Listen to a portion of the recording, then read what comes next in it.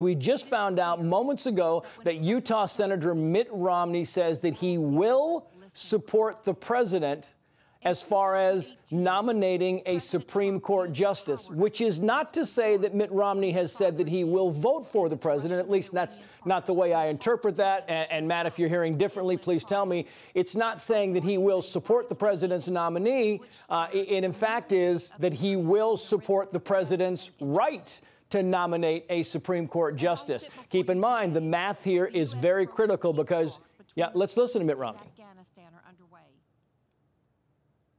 The side of the Constitution and precedent, as I've studied it, and make the decision on that basis. Senator, you said that in your release that you would look at a nominee's qualifications. What qualifications are you looking for, and what would make you not consider someone that President Trump is putting forward? Well, I think it's straightforward in terms of the qualifications you look for, which is someone who is an expert of the law, someone who has a record of fairness and judgment that you think is consistent with the law. I prefer choosing those folks who are, if you will, strict constructionists, meaning that they look at the law itself and the Constitution, as opposed to sort of looking into the sky and pulling out ideas that they think may be more appropriate than either the law or the Constitution. So I recognize that we may have a court which has more of a conservative bent than it's had over the last few decades. But my liberal friends have, over many decades, gotten very used to the idea of having a liberal court. And that's not written in the stars.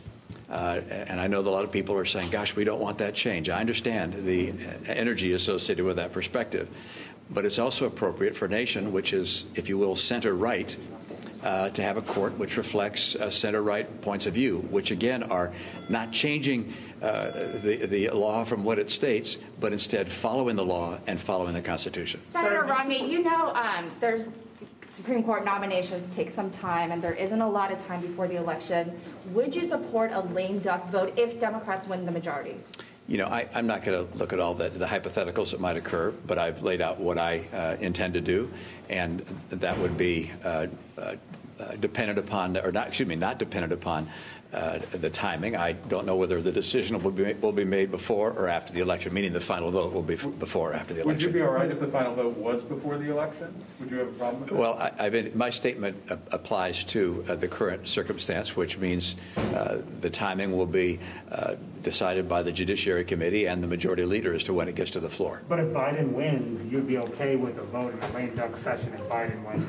I'm not going to get into the particulars. There you have Utah Senator Mitt Romney, who's saying he will support the president's ability to nominate a Supreme Court nominee. He went on to say that he would support a constructionist, also known as an originalist, someone who bases their decisions based on the Constitution and not an interpretation of the Constitution.